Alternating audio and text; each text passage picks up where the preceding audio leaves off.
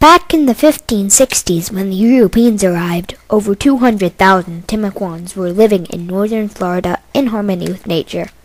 They had a rich, unique culture which centered around their need to survive in nature.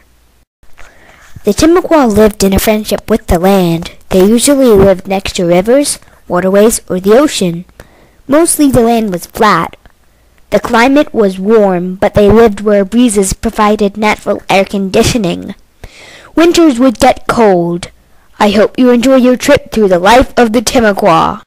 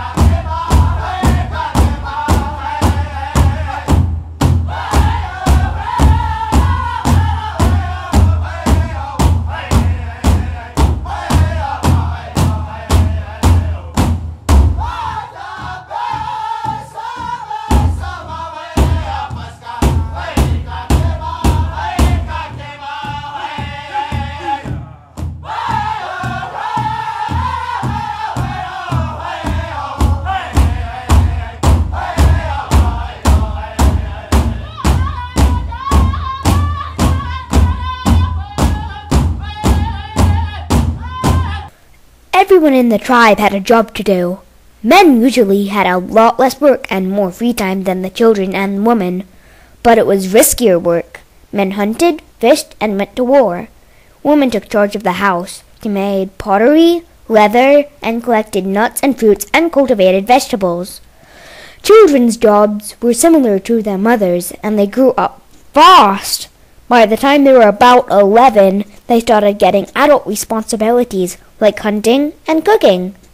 Hey ya hey hey ya hey ya hey now hey ya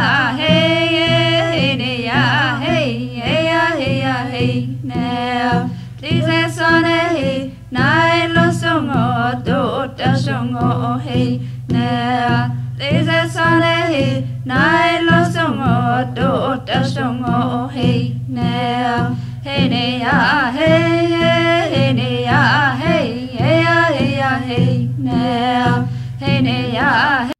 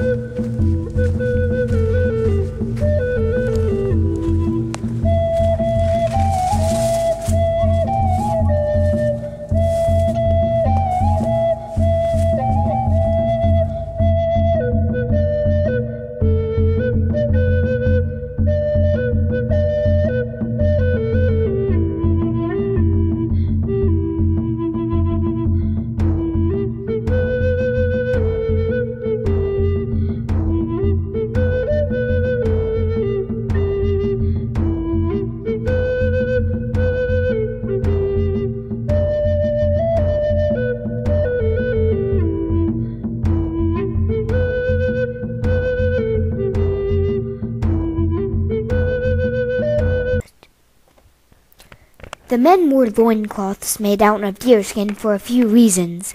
First of all, Florida can get hot, and they did not have any air conditioning back then. Secondly, they did a lot of swimming, canoeing, and other sports. Women's clothes were usually made out of smoked Spanish moss, worn as sashes and other decorations. Kids wore miniatures of their parents' clothing. When it got cold, they wore fur and sewed other garments.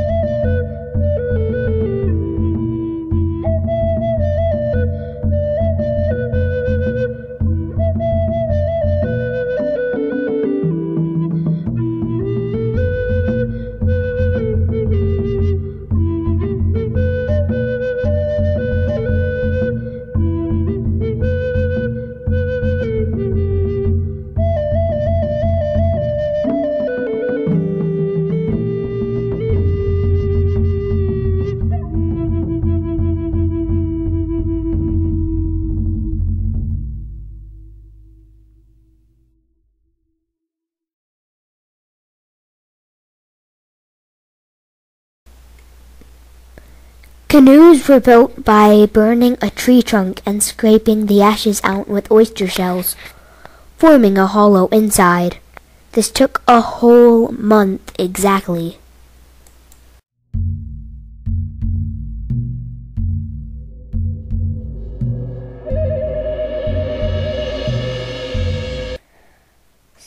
The Timucua believed in spirits, gods, and demons. The spiritual leaders were called shamans. They sometimes gave offerings to the gods for good crops.